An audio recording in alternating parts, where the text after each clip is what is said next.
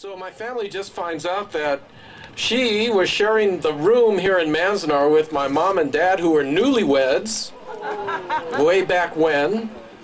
And they being newlyweds, well, my dad had to ask, excuse me, could we maybe string a little sheet between our spaces? Mary knows about this kind of stuff. Mary, Kageyama Nomura is famous for being the Songbird of Manzanar. Mary, step on up, please. We're going to do a little quick 60 minutes interview. How old were you, Mary, when you came to Manzanar? I was 16 and a half. And you were coming from where? From Venice. Venice. And you arrived here at Manzanar with who? With my brother and 3 sisters. Well, my other sister was married already, so she brought her family. Okay.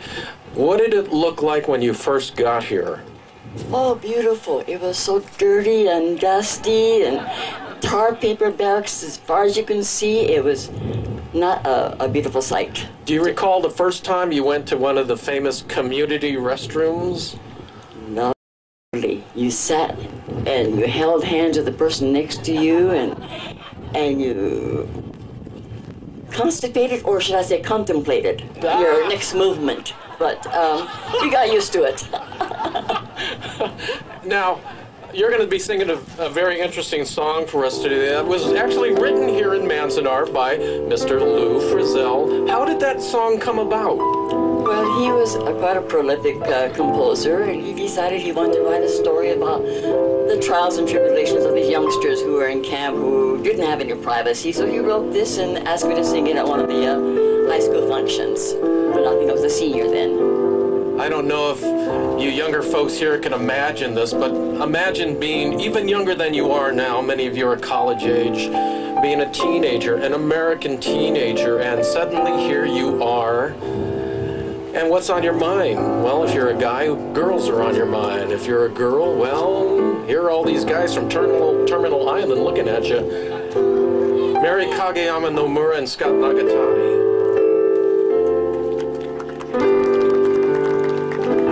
I know a boy and I know a girl in Manzanar.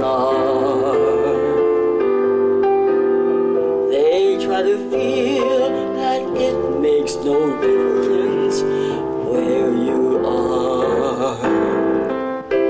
It's as simple as this, they're in love, and one private kiss they dream of.